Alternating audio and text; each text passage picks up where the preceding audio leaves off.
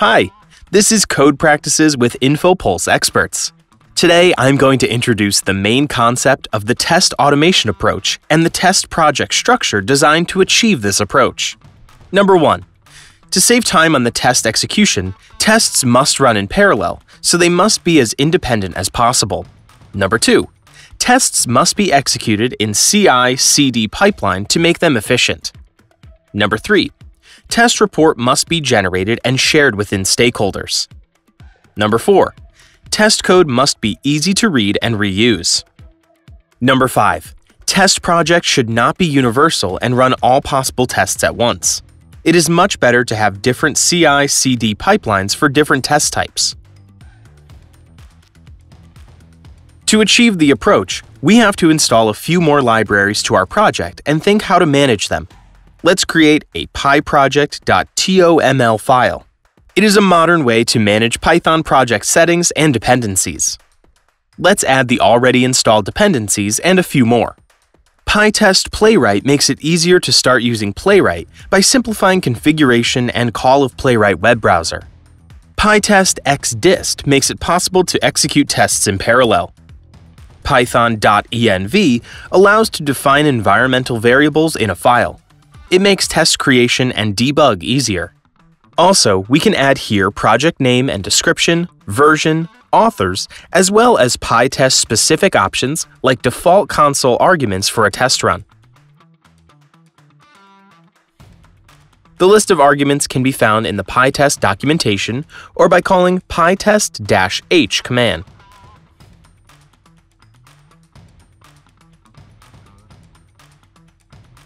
Next file is readme.md. I highly recommend you add guidelines about how to configure and run the project. Useful tips and tricks. Check this out.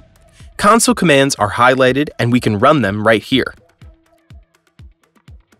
Let's install newly added dependencies.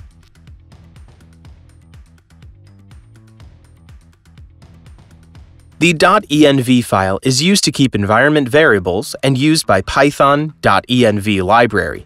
We will add values here later. The tests folder will contain all tests, and the page objects folders will contain page objects. We are going to use page object pattern to make tests easy to read and reuse. The .getignore file will contain the list of files and folders we do not need to save, like this generated build and egg info folders. Let's save everything we have created to the Git. Type git init in the terminal.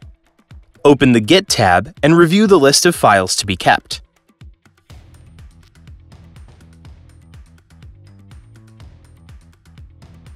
Add a comment and click the Commit button to save changes locally.